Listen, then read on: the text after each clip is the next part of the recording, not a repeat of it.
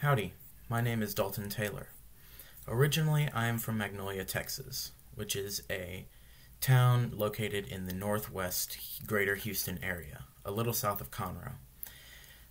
In high school, I was involved in many extracurricular activities along with academics.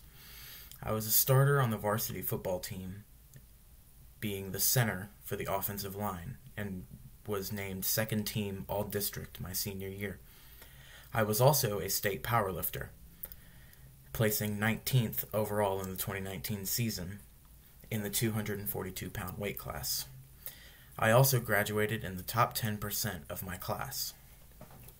As for right now, with my life at A&M, I live in Bryan, Texas, and off campus right now. And one of the aspects that drew me to A&M was that my mom was an Aggie, class of 91.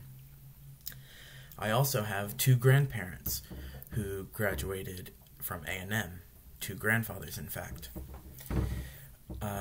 One other significant aspect that brought me to A&M was that I wanted to be an engineer from a young age in middle school, all throughout high school, and A&M is one of the best colleges for engineers, specifically mechanical engineers.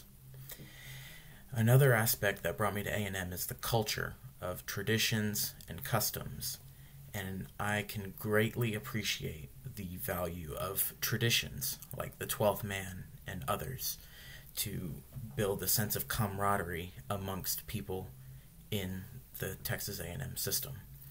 And since I've been here, I have seen all of those values greatly implemented in people, and I feel that I am truly an Aggie.